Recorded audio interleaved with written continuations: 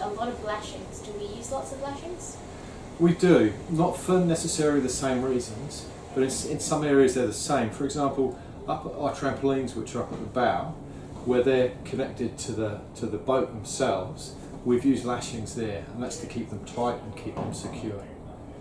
The other areas we use is on our main sail, where the sail attaches to the mast. They actually attach onto sliding cars, and we use lashings there. It allows for space, and they're very strong.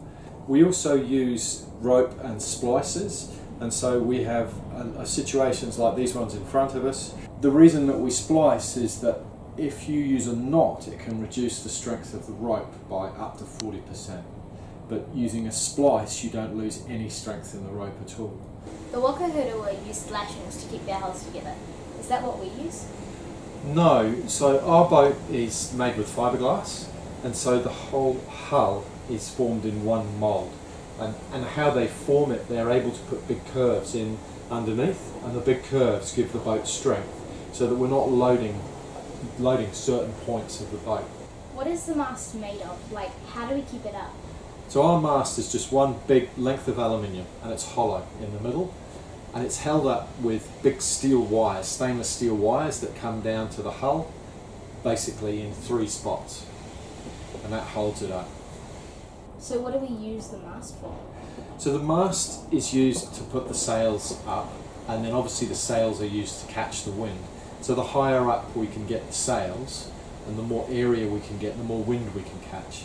And the sails are what drive the boat forward. What are the sails made of, and like, how do we get it up?